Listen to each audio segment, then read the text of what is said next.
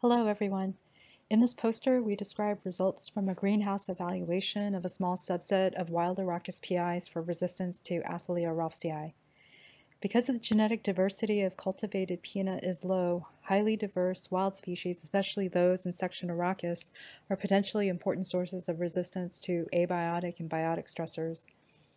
Athelia rolfsii, also known as Sclerotium rolfsii, is one of the most damaging soilborne pathogens of peanut in the US and other countries, causing the disease variously named white mold, stem rot, and southern blight. Despite considerable work on screening wild Arachis for resistance to other pathogens, relatively little work has been conducted for southern blight. Here, we evaluate 18 accessions representing 15 species within section Arachis. For reference, we included 5 hypogea entries, including the resistant Georgia 03L, CC650, and the susceptible Virginia NCV11, and the highly susceptible core entries CC38 and CC41. To get around the difficulty in germinating many of the wild Arachis, much less getting them to produce enough seed for replicated assays, we vegetatively propagated them from cuttings.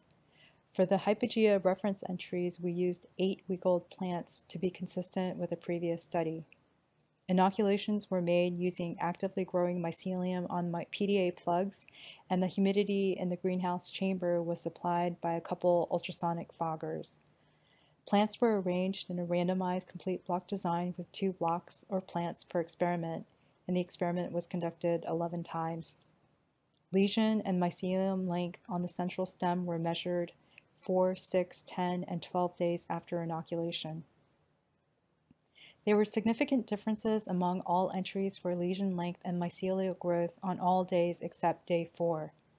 On day 12, the 2 batizcoi accessions had the longest lesions, and the resistant hypogea entry CC650, Georgia 03L, and Arachis microsperma PI 674407 had the smallest or the shortest lesions at less than 13 millimeters.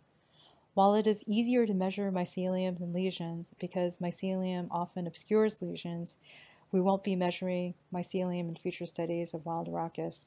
The correlation between lesion length and mycelial growth was significant, but it wasn't perfect. Arachis monticola in particular supported lots of mycelial growth despite having relatively small lesions. In future experiments, additional measurements may be needed to more accurately reflect resistance and susceptibility across species. Judging solely on lesion length, the highly susceptible hypogea entries still appear less susceptible than many of the wild species, which were often taller. However, both Arachis microsperma accessions appear to have some resistance to southern blight and have previously shown resistance to cylindrocranium black rot.